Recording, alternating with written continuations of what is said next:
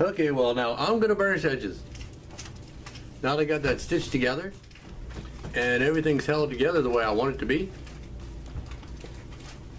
I'm gonna go ahead and get to burnishing that edge.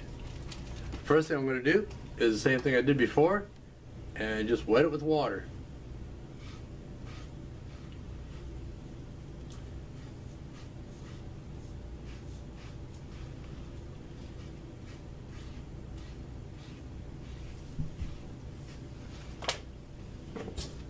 Take my burnishing tool. Let's see how it fits.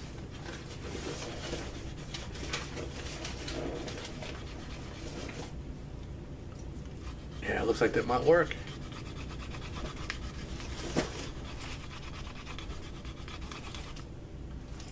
And just go ahead and burnish that on down. It's just a matter of rubbing it with the tool until I get a nice shiny burnish on it. And a burnish edge is quite important, because I've seen some really nice holsters, really beautiful tooling, but the edges were ugly, and that just kind of ruined the whole thing. You know, if it's got an ugly edge or an ugly stitch line on an otherwise pretty holster, that just kind of ruins the whole thing. Okay, looks like I'm going to have to use this side a little bit. And I do have to mash it in a little bit, but you can see I'm starting to get a shine on it already. Okay, I'm going to go ahead and water burnish that a little bit more, and then it'll be time for the gum trag. Okay, I'm set up with the gum trag. That's the water burnish done now. And with the gum trag like before, you just put a little bit on the dauber and wipe it on. And that'll help to keep those fibers in place.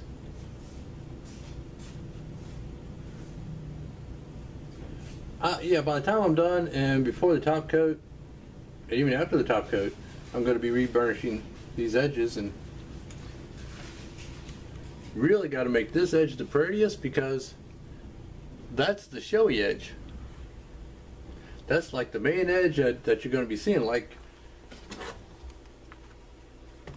on this one, it's got that big wide edge here, and that's got to be the pretty showy edge on that.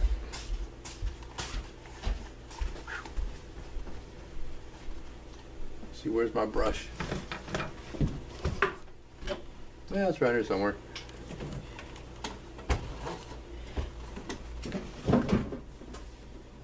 But we put the gum trag on, let it sit for just a little bit, give it time to soak you in and dry a little bit,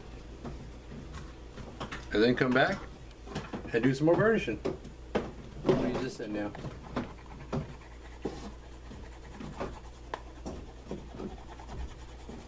I guess with the water you can basically say that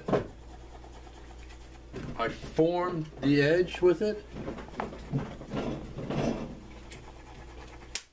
then the rest is just making it look pretty.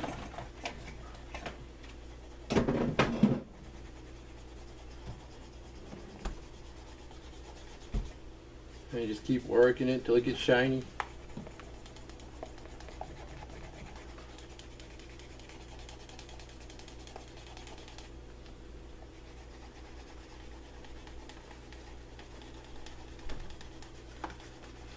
Hello, Lisa. Hi. You gonna do the cat's ears? Yes. Aw. And you can see that's starting to get shiny again. Now the next step is one of the steps that I like because it finally begins to look like a proper holster.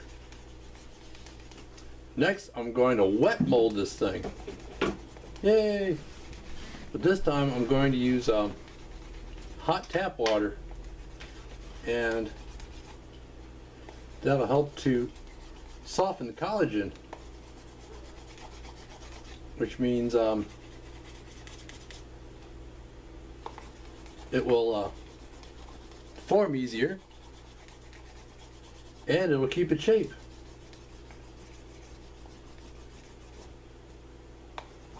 It'll also harden the leather a little bit, which is what I want.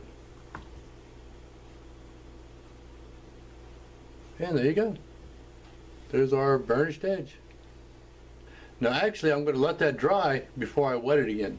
So we'll be back to wet mold this thing. See you then.